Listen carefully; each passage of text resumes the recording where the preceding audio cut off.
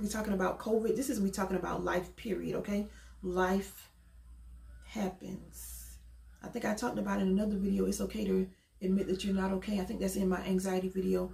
Check it out. I'll try to remember to leave the link above. If not, just go to my playlist or my videos and check out the video about overcoming anxiety. But listen, life happens, and God is not just trying to bring restoration from things that happened in 2020, but guess what?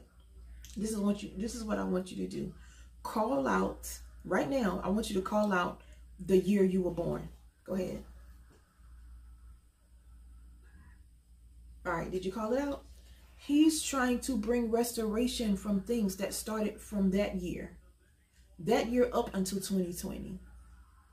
And that may sound crazy, but baby, some of us came out of the womb traumatized. That's a whole nother, Lord Jesus. Some of us came out of the womb traumatized. I used to say, Lord, I don't want girls. I don't like little girls. Like, I don't like little girls. I want all boys. If I have to have kids, which I wasn't one that, oh, I got to have kids. That wasn't me. But if I have to have kids, I don't want girls. If I got to have multiple kids, give me all boys. I don't like little girls. Holy Spirit jacked me up one day and said, Renisha. He was like, yeah, he did that. He was like, Renisha, do you realize you're opening your daughter up, if you have a daughter, you're opening her up to the spirit of rejection in the womb. The spirit of rejection and the spirit of perversion. So she can come out all jacked up mentally and thinking she's supposed to be a man. So now she's in a relationship with the women. Y'all don't want to talk.